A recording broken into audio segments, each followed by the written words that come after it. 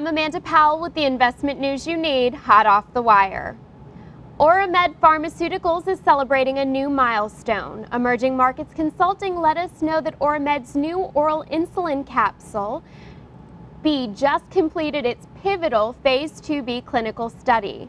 The trial was a randomized, double-blind, placebo-controlled, multi-centered study. Oramed expects to report results from the study within the coming weeks.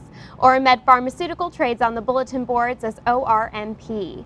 Penny Trader wants you to build your portfolio with Beacon Enterprise Solutions. Penny Trader says Beacon recently signed a strategic global partnership with Atlas Industrial Electric. The deal allows them to work together on a variety of networks' advanced technology systems, smart buildings, data centers, and various technology solutions. The partnership also allows Beacon and Atlas to offer their input on design, engineering, construction, and managed services. Look for Beacon Enterprise Solutions on the pink sheets as BEAC.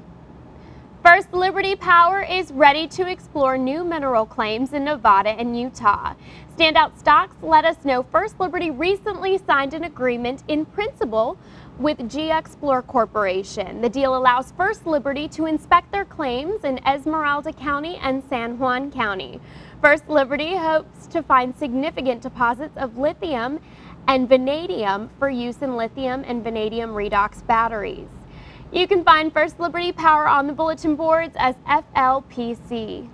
Stock Preacher is singing Gen 2 Media's praises. Stock Preacher says Gen 2 Media is the go-to company for a lot of big names when they want to cut videos and advertise on the internet. Gen 2 Media has an impressive portfolio of clients including Universal Studios, Foot Locker, MTV, VH1, HBO, NBC, ABC, and Spike TV. Stock Preacher also tells us that more than 10 million people see Gen 2 videos every month. You can check them out on the bulletin boards as GTWO.